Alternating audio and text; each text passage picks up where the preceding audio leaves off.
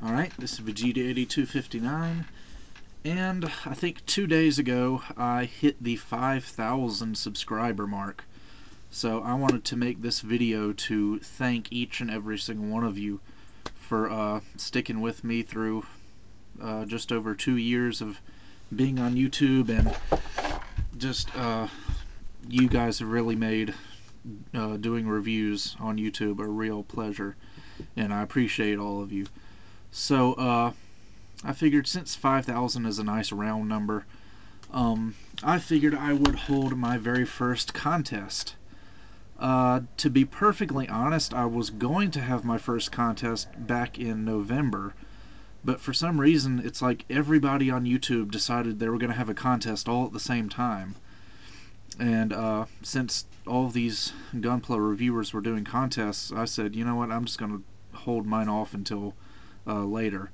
And now that I've hit the 5,000 subscriber mark, I figured this is a perfectly good opportunity to hold the contest now. So this is a Gunpla building and painting contest. So you will be submitting a finished model kit in an attempt to win. Alright, let's see. There's only 3 main rules. The first rule is that the kit has to be completely painted. The second rule is that there's a 1-month time limit. Today is January 5th? January 5th, 2011.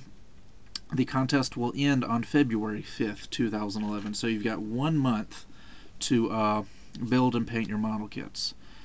The other rule, the last rule, is that it has to be a new project that you start on post January 5th, 2011. So it can't be something that you've spent, 2 years building and painting and submit it just for this contest, a kit that you happen to already have lying around. I realize that there's not really a way that I can enforce that rule.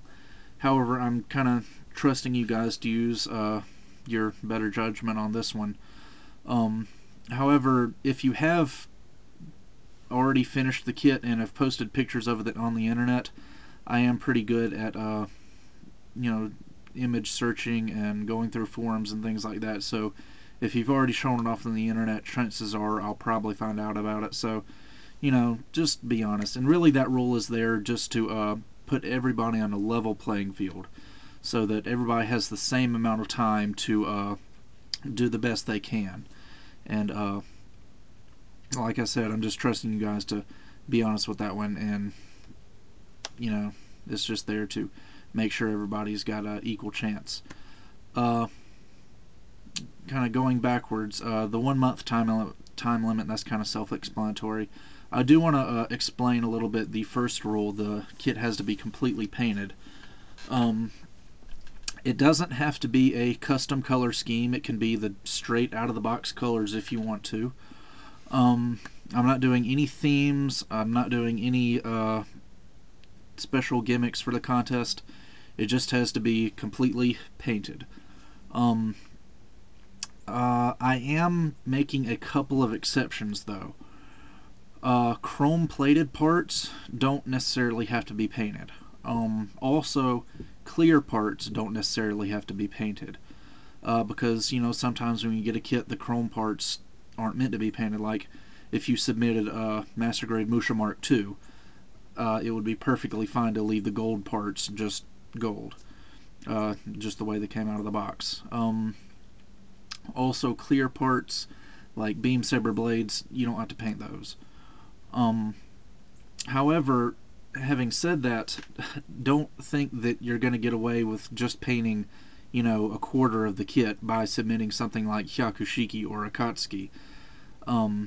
You can submit those model kits.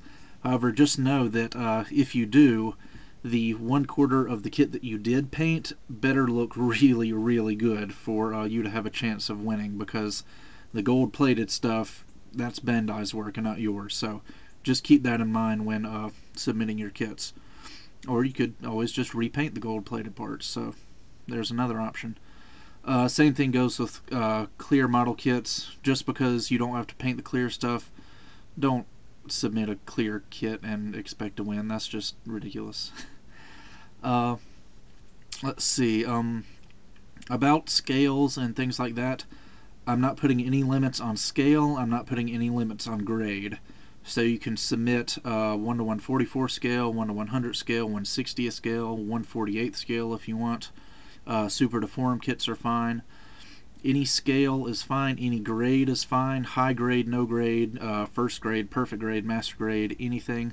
I'm also allowing resin kits to be entered.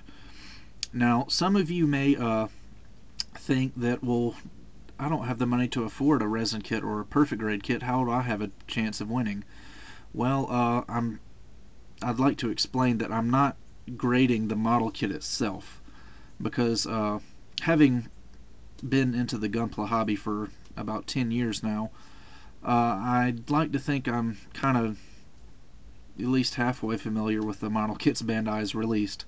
So I'm pretty familiar with the kits and what they can do and what they look like straight out of the box. So I'm going to be judging the work that you put into the kit, not the kit itself. So going by that, it's perfectly possible that a super deform kit could win over a perfect grade, because even if you have a perfect grade, you can still do a really bad paint job. And even if you have a simple little SD kit that only costs $5, you can do a really, really good paint job and potentially win. So I guess that's the whole point of that. I'm going to be judging the work you put into the kit, not necessarily the kit itself. Things that would be beneficial, doing a really good paint job, advanced painting techniques like pre-shading, post-shading, things like that, weathering, modifications. Those are things that are going to score you more points. Of course, then again, a straight out-of-the-box paint job could also win, because, I've seen some really good straight out-of-the-box paint jobs before, so yeah, there's really no telling who could win, because it's depending on the work you do. One thing I do want to mention, I am going to be having a co-judge for this contest. Jabman025 is a friend of mine and a fellow Gunpla reviewer. There's a link to his channel on my YouTube channel page, so you can go check him out. He's going to be helping me judge at the beginning of February. And yeah, let's see, have I forgotten anything? About questions, I have a feeling this video is going to get a lot of comments. So, and plus there are going to be comments posted on this video all the way up to the beginning of February. So if you have a question about anything specific about this contest, the best way to contact me is probably going to be to send me a private message on YouTube, rather than asking the question through the comments section.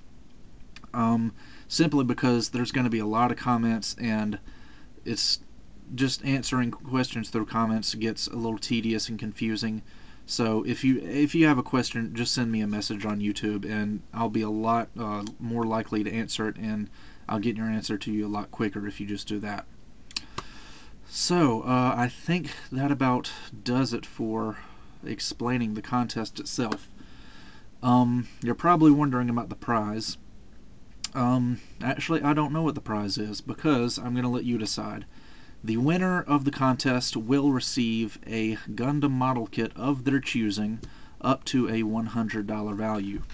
So that'll come out of my YouTube revenue money. So all the money that comes from you guys visiting this channel, which isn't really a lot, but it's enough to buy you guys a prize for winning this contest. And since I am a partner, that money will keep coming in, so I can probably do more contests in the future this way.